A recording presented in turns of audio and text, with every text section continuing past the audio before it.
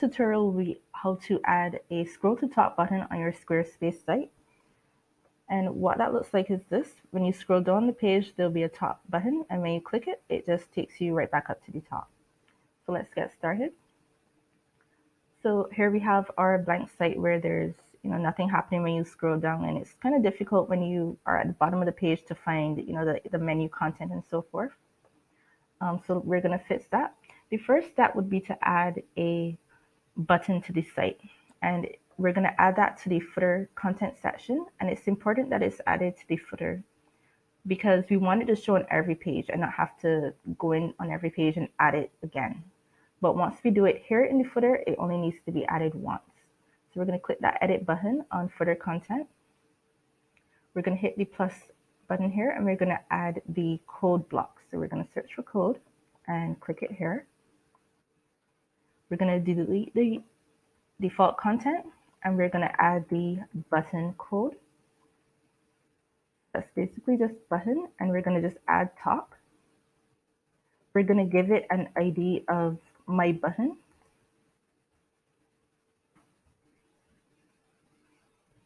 And we're also going to add the onClick action one time. And the onClick action is basically going to trigger JavaScript that sends the page up to the top whenever the button is clicked.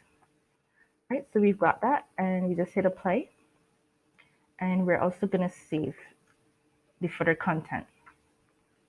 So as you see, the button is here in the corner where it was added, but it's not really looking nicely because it just kind of stays here in the bottom, and it's gray against white font, against the white background. It's not very distinguishable. So we're going to fix that. So the first step would be to go into settings, and then we'll scroll down and go into advanced. Next, we'll click on code injection, and we're going to add some CSS to make that button kind of stand out a bit more. Right, so we'll add here in the header section, we'll add our style tags, and right between those, we'll add our CSS for my button.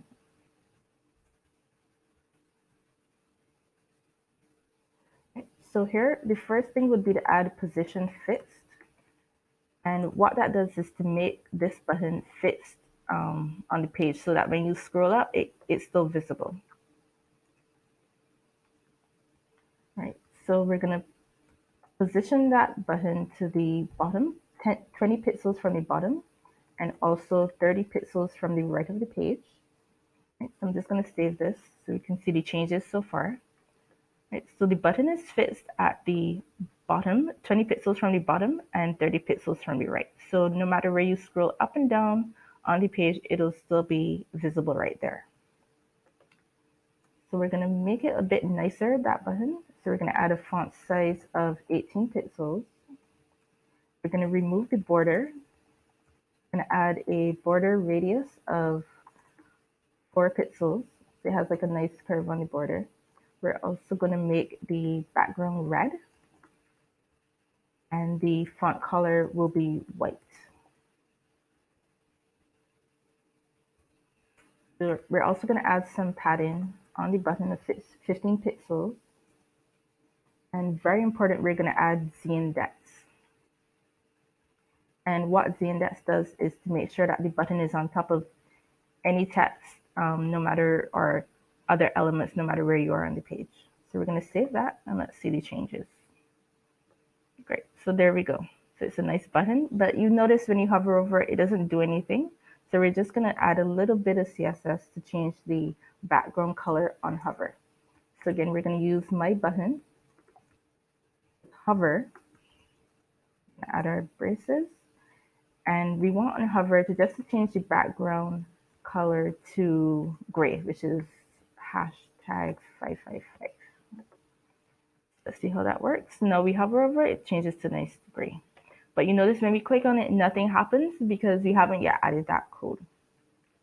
So we're going to scroll down on our advanced section to the footer. And this is where any of your JavaScript should always go, to the footer of the page.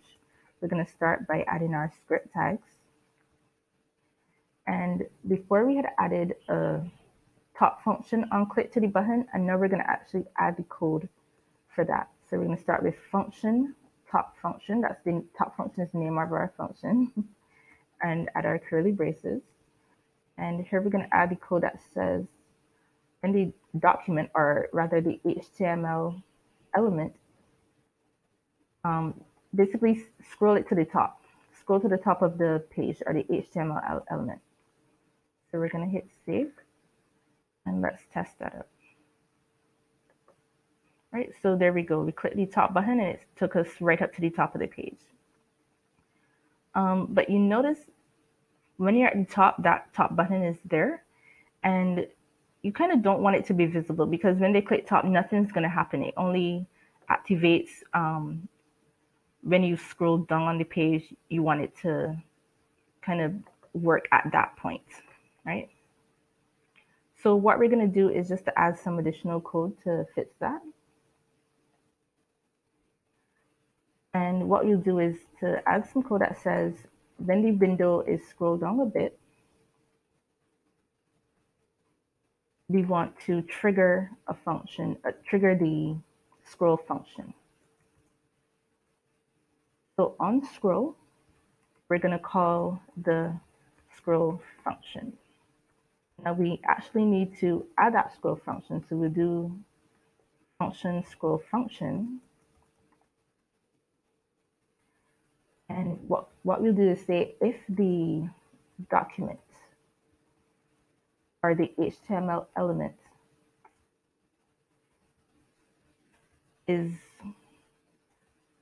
any more than 20 pixels from the top, then what we want to do is to display display our button. And if it's less than 20 pixels from the top, which means you're right up here at the top, we don't want this to show. Right. So if it's more than 20 pixels, we're going to say for this, my button element, this is where we use get element by ID. Just put in my button. We're going to add a style display to block. That means to show it. And then if it's less than 20 pixels from the top, actually I'm going to just copy and paste this because it's the same thing.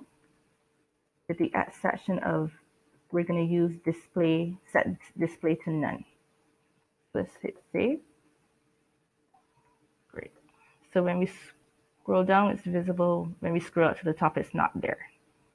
So we're just going to add one little bit of CSS again up here to my button and set the initial state of the button to none. So over here, the button isn't visible. When you scroll down, there it is. You click the top button, it's not visible again. So that works perfectly. So that's it. That's how you add your scroll to top button to SquareSpace.